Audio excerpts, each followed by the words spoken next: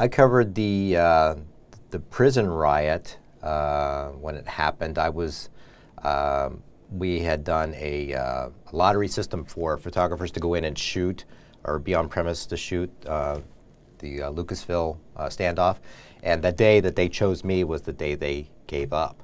And so I was there, and I remember that it was pouring rain. I was soaked. I even had a poncho on, but it was raining so hard. But I was the only photographer allowed to shoot the inmates coming out. So that was very memorable.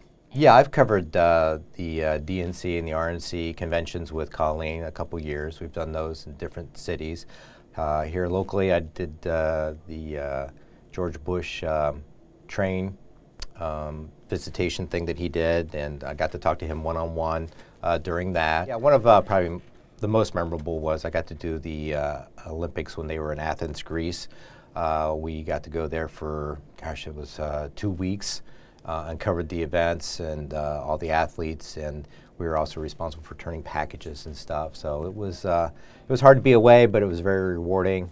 It's different when you're there to see it. It's quite the spectacle. Yeah. I guess it's and you probably have heard this a lot, but it's probably the people. That's what's kept me here so long.